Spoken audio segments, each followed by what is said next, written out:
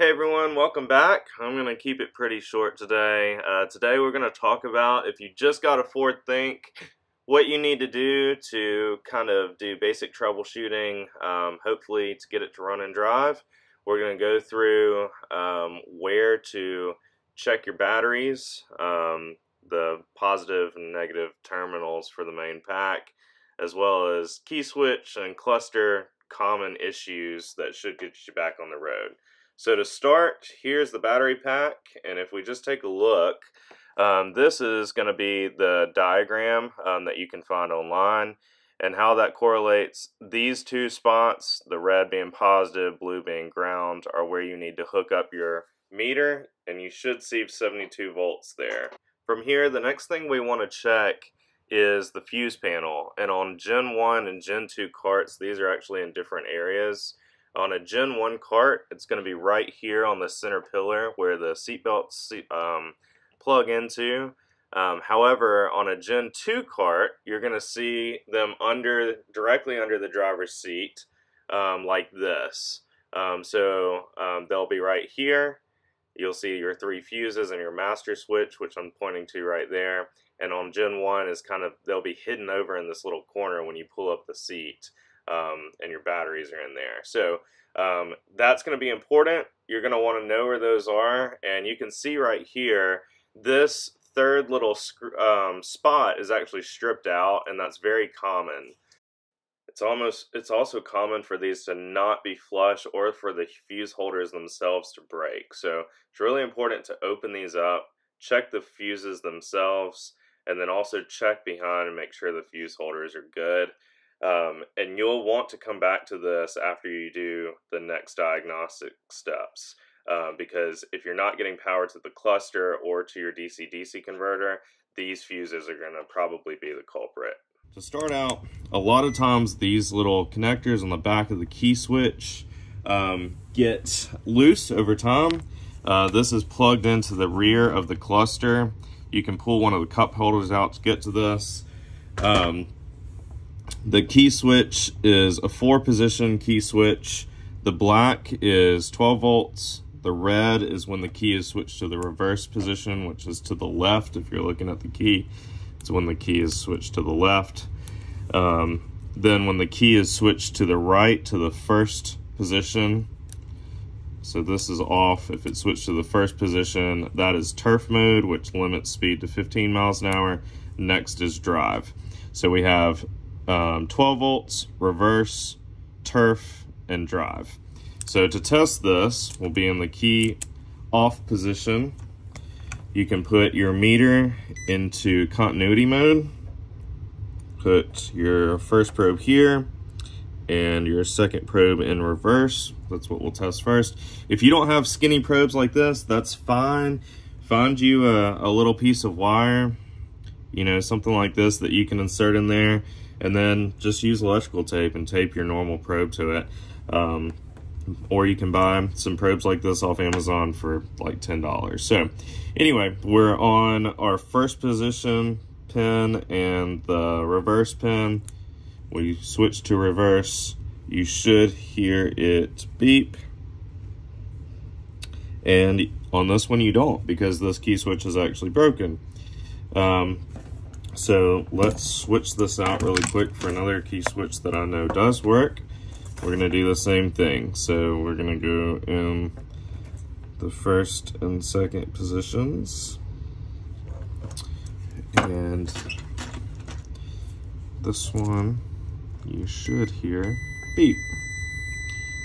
Perfect. So we'll go back to off. Now let's move this probe here to, we're still on the black probe, but now we're going to the green, so that's turf. So we're going to turn the key one position this way, and we hear it beep. That's great. Let's do drive, and you hear it beep. So this key is good, this switch is good. So let's move to the next thing. So the next thing you're going to want to check under your seat, depending on what year your cart is, you're going to see some fuses, which are the gray things you see over to the left of the screen, and you're gonna see your master switch, which is kind of to the right. If you have an older cart, this will actually be a little further in. It will be kind of towards that center pillar, more on the center post right down here, but you're gonna have to get it by accessing under the seat. But there will be 3 fuses there. The only thing that the cluster needs to turn on is good fuses in those. It's actually that little one that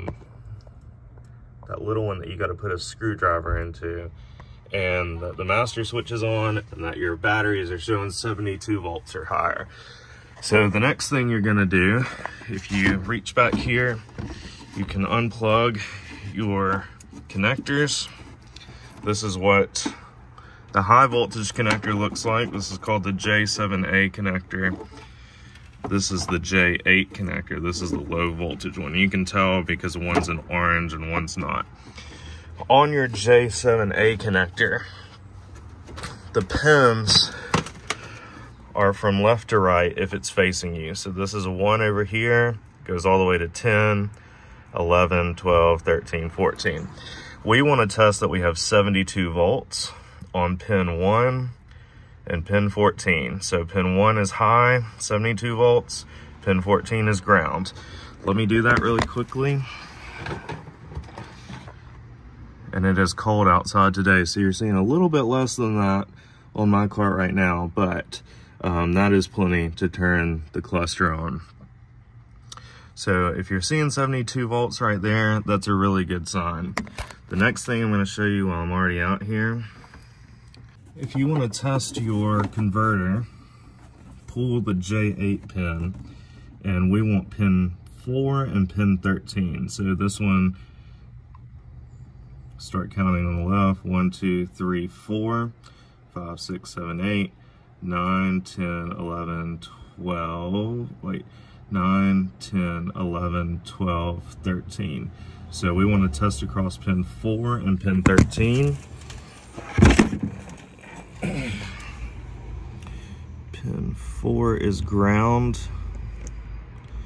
Pin 13 should be positive voltage on the DC-DC converter. And you can see this is the DC-DC converter should be on at all times.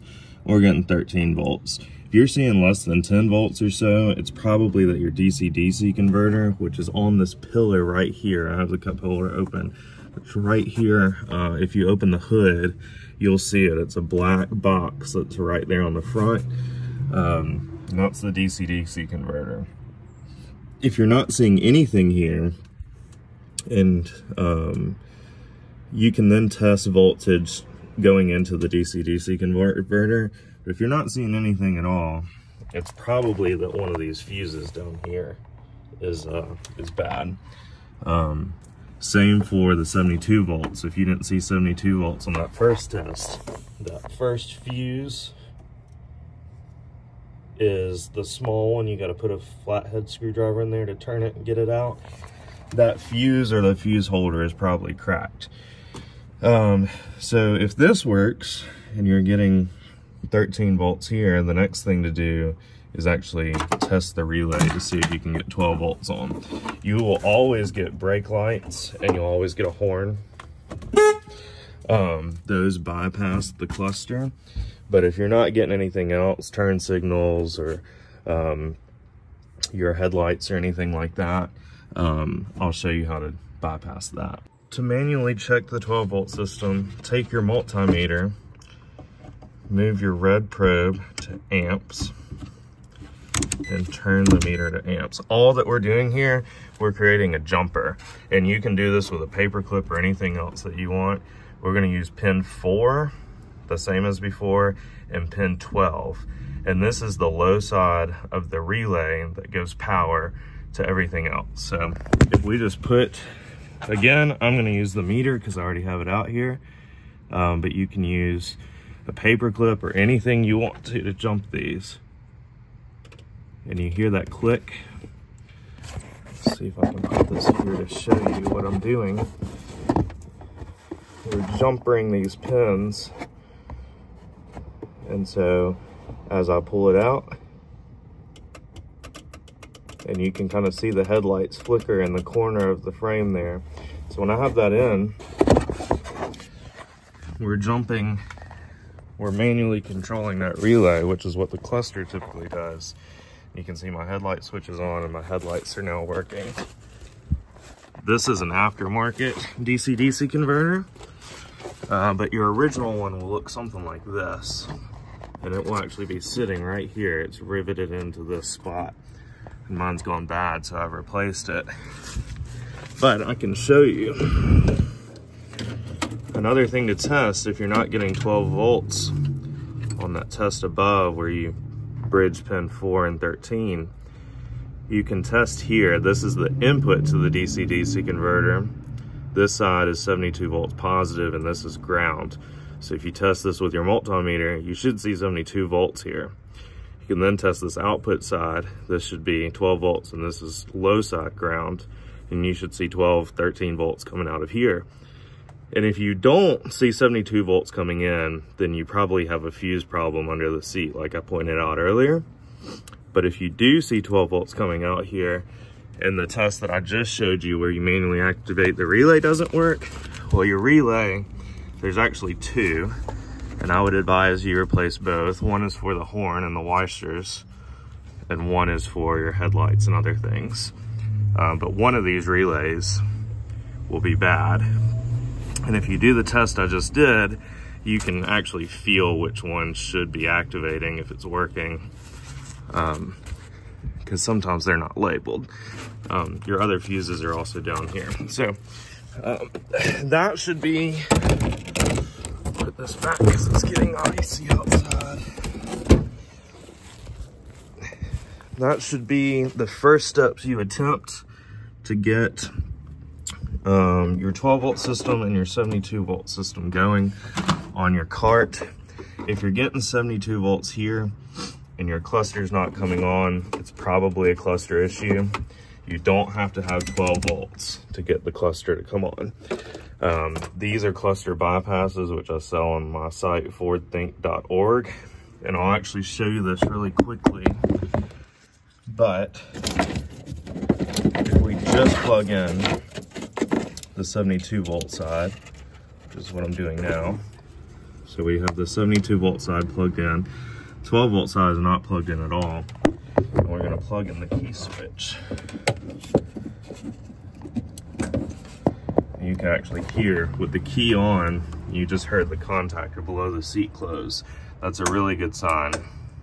That means that the motor controller is receiving a signal from this board up here. And that's what you want. So as I switch the key, you can hear that. Now I'm in drive and the cart's moving. So a contactor click is really the main thing that you want to hear. So that's good news. And then of course, if you plug the low side in, how this bypass works is when you turn the key on, it also will close that relay that we manually did. So this is a full bypass that gives you 12 volts and everything, and includes turn signal lights as well. So hopefully that helps some of you debug your first issues with your cart. Hopefully that helps some of you, and if it does, feel free to like and subscribe. If you need a way to bypass your cluster or you want something for debugging, these things are available, fordthink.org. Thanks.